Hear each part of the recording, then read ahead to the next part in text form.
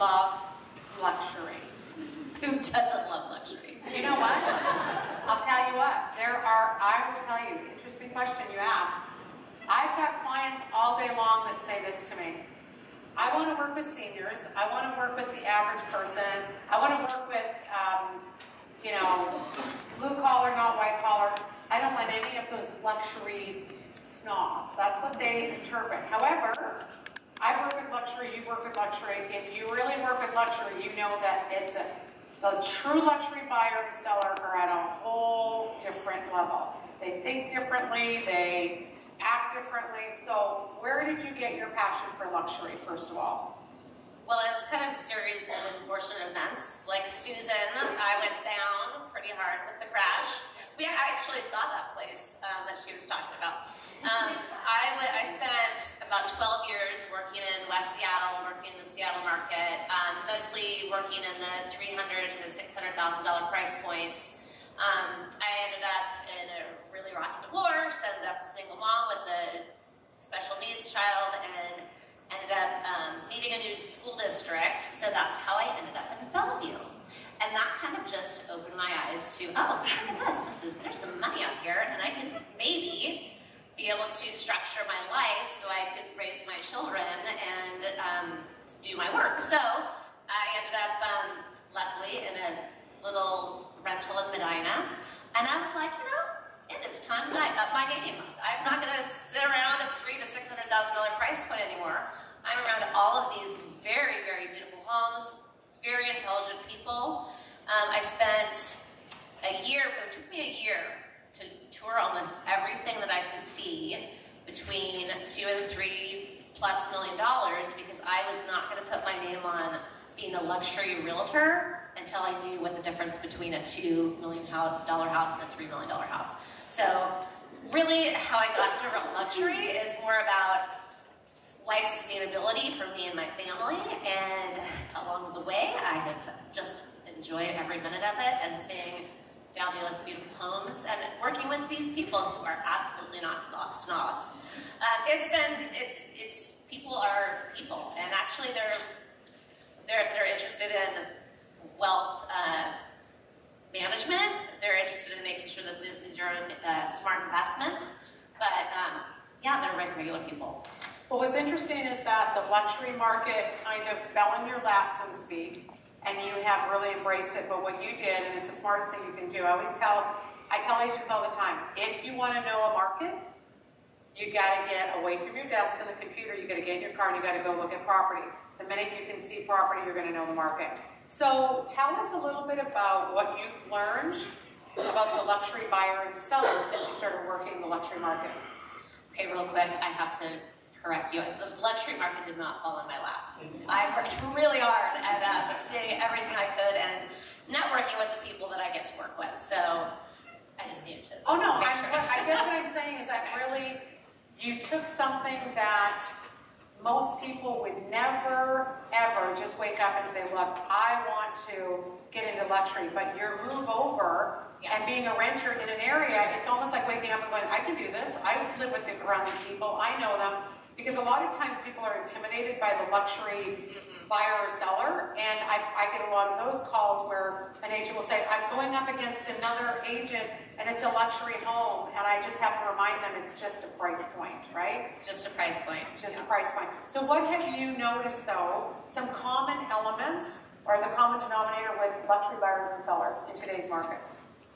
Luxury sellers, actually everybody in the luxury price point here in Seattle, we're not a showy community.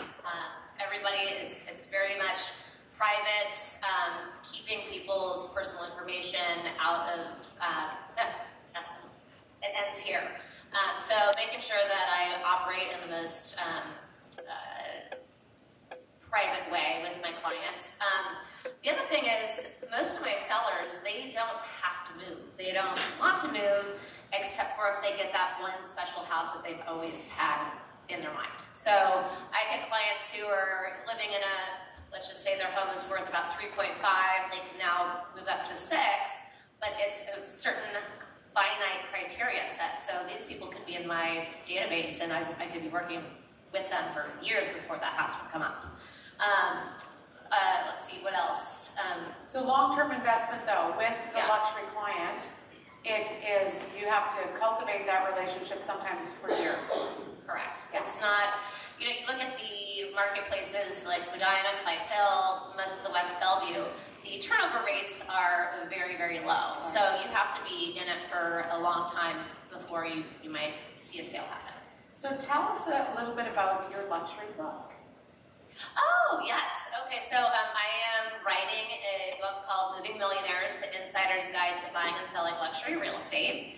And the reason why I wanted to write this book was, well, being a broker in a very expensive neighborhood and having a lot of very astute competitors out there, I needed to figure out a way to be different, be able to get the trust and interest of high net worth individuals outside of just putting my picture in the magazine and hoping someone's going to call me. So being able to write a book, and it's coming out this year, guys, I promise.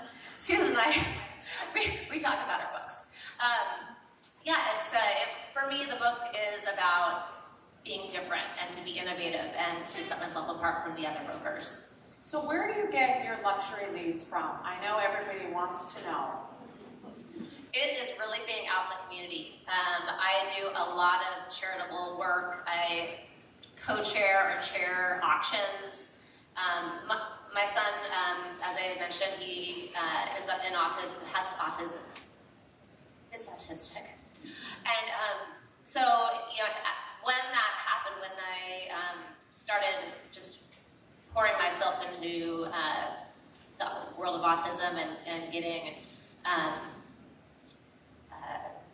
raising awareness of autism, I really started getting into doing the charity work, and that really has changed kind of how the community sees me. So I think if I was to give any recommendations, is to give back into a field that you are very passionate at. Also being very involved in the schools gets me around high net worth individuals just because of where I live. And yeah, just being involved. So what advice would you give anyone in here that's thinking they want to get into the luxury market?